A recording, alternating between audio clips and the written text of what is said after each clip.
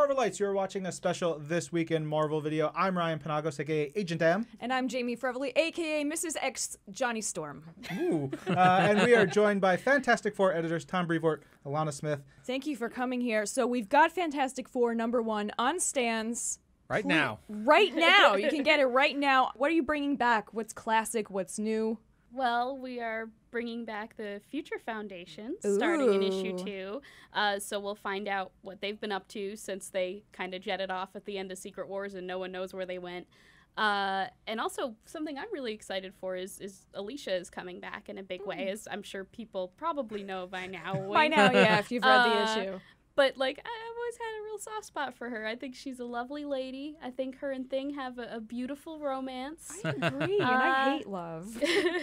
And they've kind of, broken it off a few times, and it's nice to see those crazy kids back together. So I'm excited about that.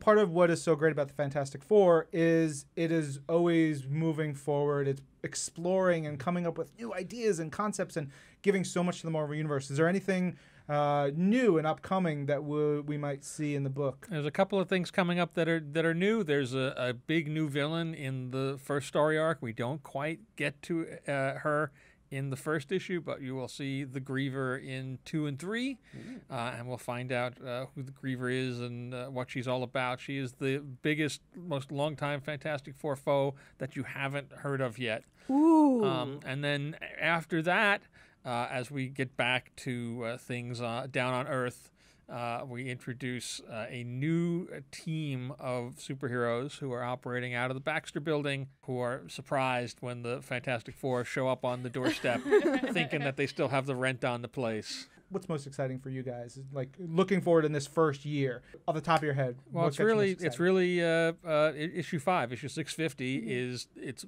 big, huge, oversized, and it's the wedding of Ben and Alicia.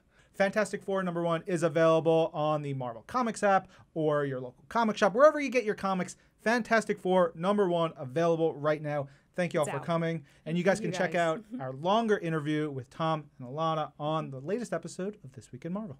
I'm Ryan. And I'm Jamie. This is Marvel. Your universe.